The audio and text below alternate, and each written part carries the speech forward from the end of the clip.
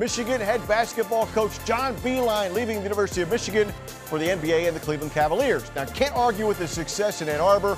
Took over a mediocre program and made it a national power. 12 years, 9 NCAA tournament appearances, 2 Final Fours, 2 Big Ten tourney titles, 2 Big Ten regular season titles. Pretty good mark for John Beilein. And with that, we bring in Anthony Wayne High School alum and former Michigan Wolverine, Mark Donnell. Mark, thanks for being here. I appreciate that. Yeah, thanks for having me. All right, Mark, so you're the guy. I mean, we not a lot of guys know John Beilein. Like, you went through the whole process. Just your initial reaction when you heard the news that he was doing this. See, I think I was just as shocked as the rest of the Michigan fan base. You know, obviously he applied for the Pistons head coaching job last year, but kind of thought that was for his Michigan contract that he signed last year. But yeah, I was surprised. I think it's a good hire by the Cavs. He's going to be missed by the whole Michigan basketball family. But you know, it's pretty cool to see him go on, and you know, he's coached at every level now, so it's cool to see and cool to be part of his legacy. He's been over a decade at Michigan, and the success that he's had, and at his age, I mean, you know, into the 60s, you kind of thought he was going to hang out in Ann Arbor for the rest of his career. Is this maybe just a reflection of a desire that maybe he's had for a long time, and now he's able to act on it? Yeah, I mean, maybe he saw in the back of his mind that he wanted to coach at the next level. You know, he started off in high school and kind of worked his way up D2, D3 to D1, and I think he kind of wants to make that next leap into the NBA and see how he transitions before the inevitable retirement. As far as Beilein, you know, your relationship goes back with him, and you were recruited by him. Maybe just kind of take us back and give us an idea of what that process is. That way, you know, you give us a little bit better picture of the guy before you got to Michigan.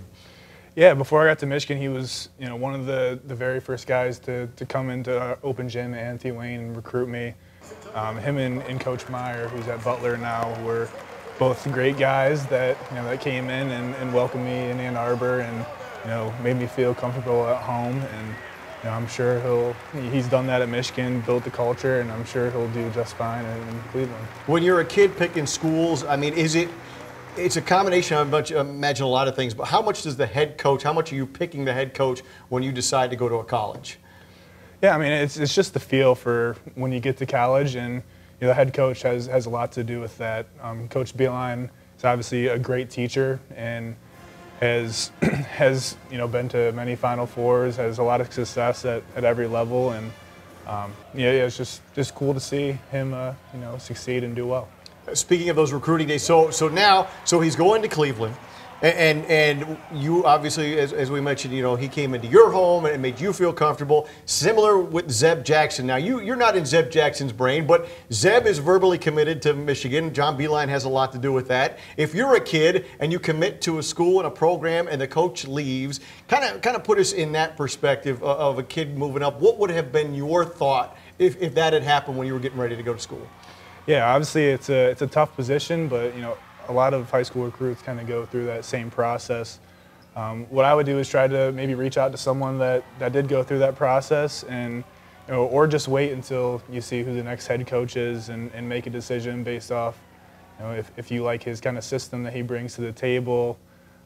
You know, it's a lot of moving parts to kind of make a decision, but you know, at the end of the day, you can't go wrong getting the University of Michigan education, and you know, at the end of the day, I think that's kind of what his goal is. And no one knows better than a former Michigan Wolverine, Mark Donnell, former Anthony Wayne General, and a part of the BCSN family. Thank you so much for joining us. Absolutely. Thank you.